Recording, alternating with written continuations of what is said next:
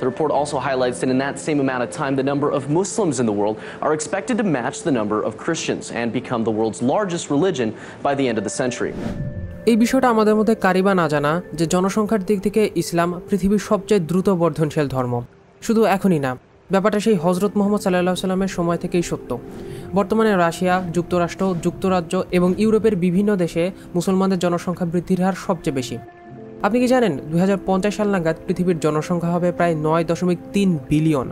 সেই সাথে আশা করা হচ্ছে যে সেই সময় মুসলমানদের সংখ্যা খ্রিস্টানদের প্রায় সমান এবং এই শতাব্দীর শেষে সংখ্যাটা ছাড়িয়েও যাবে। অর্থাৎ এরকম বৃদ্ধির হার যদি চলতে থাকে তাহলে ইনশাল্লাহ 2100 সাল নাগাদ ইসলাম হবে পৃথিবীর সবচেয়ে বেশি সংখ্যক মানুষের ধর্ম। এখন মুসলমানদের জনসংখ্যা বৃদ্ধির অন্যতম একটা কারণ হচ্ছে ধর্মান্তর। সারা পৃথিবী জুড়ে প্রত্যেক বছর অসংখ্য মানুষ ইসলাম ধর্মে ধর্মান্তরিত হচ্ছে। এখন শুধু যে একটা নির্দিষ্ট এলাকা বা বয়সীমার মানুষই যে ইসলাম ধর্ম গ্রহণ করছে তা কিন্তু না। প্রায় সারা পৃথিবী জুড়ে টিনেজার থেকে শুরু করে মধ্যবয়সী, বৃদ্ধ, এমনকি মৃত্যুশয্যায়ী মানুষ পর্যন্ত ইসলাম ধর্ম গ্রহণ করছে। তো এই প্রত্যেকটি মানুষের মুসলিম হওয়ার পেছনে কিছু গল্প আছে। একটু ইন্টারনেট ঘাটাঘাটি করলেই আপনি এরকম অগণিত মুসলিম কনভার্ট স্টোরিজ সম্পর্কে জানতে পারবেন। কিন্তু আপনাদের এই ইন্টারনেট ঘাটাঘাটি করার কষ্ট লাঘব করতে কিছু অসাধারণ কনভার্ট স্টোরিজ আমি আপনাদের সামনে এই ভিডিওতে তুলে ধরব। আরেকটা জিনিস বলে রাখি, সবারই মুসলিম হওয়ার পেছনের গল্পটা ছিল অসাধারণ, কিন্তু সবকটা তো আর এক ভিডিওতে তুলে ধরতে পারবো না। তাই আমার কাছে যে স্টোরিগুলো ভালো লেগেছে, ভালো তো সবকটাই লেগেছে, কিন্তু যে স্টোরিগুলো প্রচণ্ড ভালো, ইন্টারেস্টিং এবং ইউনিক লেগেছে সেগুলোই আপনাদের সাথে শেয়ার করছি। অবশ্য এই তালিকায় কমন স্টোরিগুলো রাখা হয়নি, যেগুলো হয়তো আপনারা প্রায় সবাই শুনেছেন। ওকে, শুরু থেকে শুরু করা যাক। শুরুতেই শেখ ইউসুফ স্টেসের কথা বলতে হয়। তার নামের আগে অবশ্য শেখ নেই। তার জন্মগত নাম ছিল স্কিপ স্টেটাস। তিনি মার্কিন যুক্তরাষ্ট্রের ওহাইও শহরে জন্মগ্রহণ করেন। আমি অনেকটাই শিওর যে আপনাদের মধ্যে অনেকেই জানতেন না তিনি একজন খ্রিস্টান ছিলেন। তিনি যে শুধু একজন খ্রিস্টান ছিলেন তাও কিন্তু নয়, তিনি ছিলেন একজন খ্রিস্টান ধর্মযাজক। মুসলিম হওয়ার আগে অন্যান্য পশ্চিমাদের মতো তারও মুসলমানদের সম্পর্কে ধারণা একেবারেই ভালো ছিল না। আগে তার চিন্তাধারা ছিল খানিকটা এরকম। I used to have a very bad picture about Islam and Muslims. In fact, I was so afraid to even meet a Muslim that when my father told me we'd be doing business with a Muslim, I said, no way. No, these guys, Muslims, they are terrorists, they are hijackers, they are kidnappers, and they don't believe in God.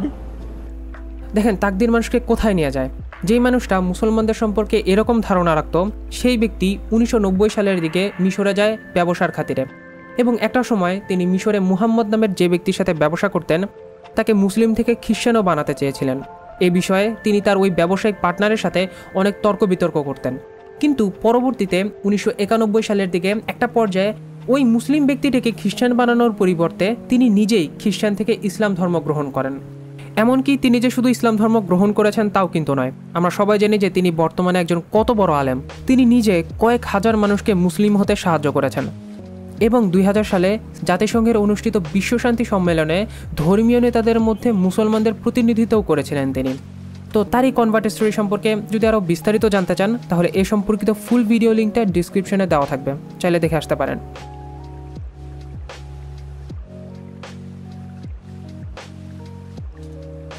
অনেকেই এটা বলেন এবং মানেন যে 9/11-এর পর থেকেই অন্য ধর্মের মানুষেরা ইসলাম এবং মুসলিমদের সম্পর্কে প্রচণ্ড খারাপ ধারণা পোষণ করতে থাকে, যেটা আসলেও সত্য।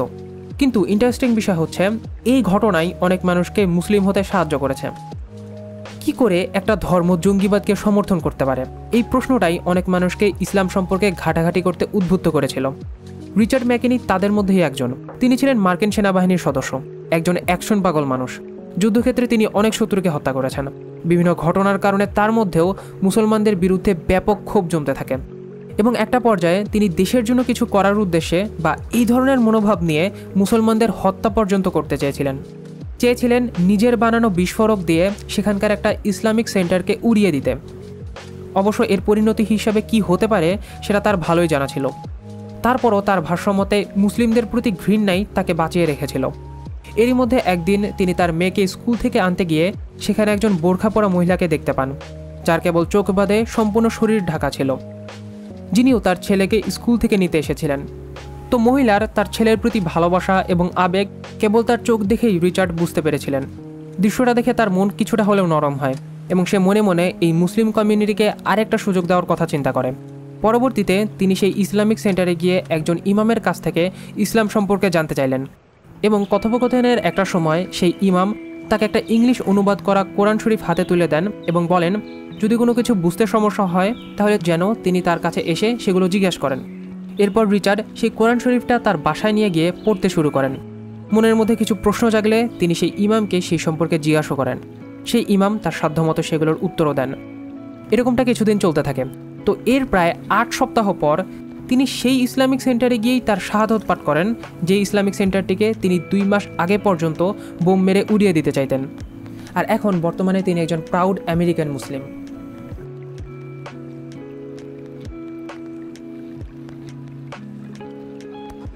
দি রিলিজ আর্তুগুল নামক টার্কিশ ড্রামা সিরিয়াল সম্পর্কে নিশ্চয়ই জানেন।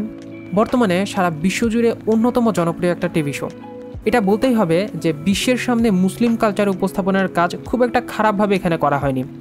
সারা বিশ্বের অসংখ্য মুসলিমদের মনে এই সিরিয়ালটি ব্যাপকভাবে প্রভাব ফেলেছে।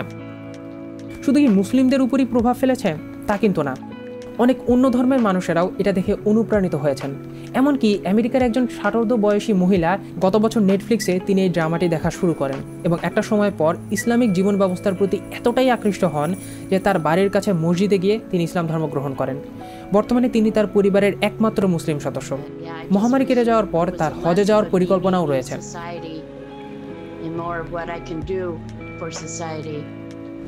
এখন কোনো নির্দিষ্ট ব্যক্তির গল্প বলবো না, বলবো একদল মানুষের কথা যারা সমাজে ঘৃণিত তাদের অপকর্মের কারণে। তারা হচ্ছে আমেরিকার জেলে বন্দি থাকা কয়েদি। তাদের মধ্যে কেউই জন্মগত মুসলিম না, মুসলিম হয়েছে জেলে বন্দি থাকা অবস্থায়। এখন আপনি যদি পরিসংখ্যানের দিকে তাকান তাহলে দেখতে পাবেন সারা পৃথিবীর মধ্যে আমেরিকায় কয়েদিদের সংখ্যা সবচেয়ে বেশি, প্রায় 25 লাখ। তাদের মধ্যে একটা নজর কাড়া সংখ্যক কয়েদি ইসলাম ধর্ম গ্রহণ করছেন। তারা জেলের মধ্যেই দিনে 5 ওয়াক্ত নামাজ পড়েন আর শুক্রবারে ইমামের খুতবা শোনার পর একসাথে আদায় করেন জুম্মার সালাত। জেল কর্তৃপক্ষের মতে ইসলাম তাদের নতুন জীবন করতে সাহায্য করছে। এবারের গল্পটা ইওভেন রিডলি নামক একজন ব্রিটিশ সাংবাদিকের। আশা করি আমি নামটা সঠিকভাবে উচ্চারণ করেছি। সাংবাদিকতার পাশাপাশি তিনি ছিলেন রেসপেক্টেড পার্টির একজন সক্রিয় কর্মী। তো তার সাংবাদিকতার কাজে 2000 সালের দিকে তিনি আফগানিস্তানে গিয়েছিলেন, যার কিছুদিন আগেই 9/11-এর ঘটনা ঘটেছিল। এরপর সেখানে 2001 সালে তিনি তালেবানদের দ্বারা বন্দী হন। বন্দিশালায় তালেবানদের সাথে তার বিভিন্ন ইন্টারেস্টিং ঘটনা ঘটে সেখানে, যেগুলো তিনি একটা কনফারেন্সে বিস্তারিত বলেছিলেন। ডেসক্রিপশনে সেটা লিঙ্ক দেওয়া থাকবে। সেখানে তাকে একটি কাপড় উপহার দেওয়া হয়, যেটা পরেই তিনি এই কনফারেন্সে এসেছিলেন। তো সেখানে তিনি সহ আরও বেশ কয়েকজন আমেরিকান মহিলা নাগরিক বন্দী ছিল। মজার বিষয় হচ্ছে সেখানে তাদের খ্রিস্ট ধর্ম অনুযায়ী প্রার্থনা করতে দেওয়া হতো। And the 6 girls sat in a circle on the floor, and then they pulled out their Bibles. And I'm thinking, I don't believe this. They have been charged under Sharia law with trying to convert Muslims to Christianity. They're in serious trouble.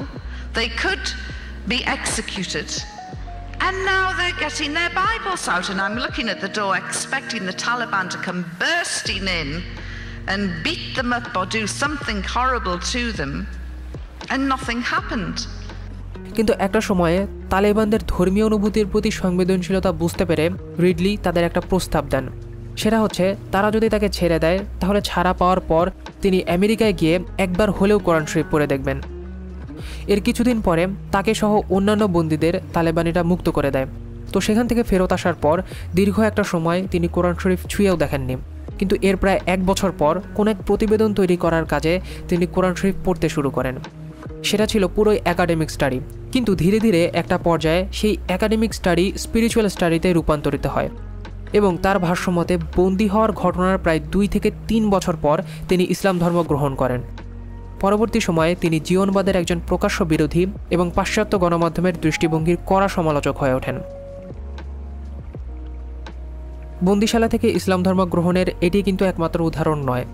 2018 সালে Sylvia Romano নামের একজন Italian নাগরিক সোমালিয়ায় বন্দী হওয়ার পর সেখান থেকে ইসলাম ধর্ম গ্রহণ করে ফেরত আসেন।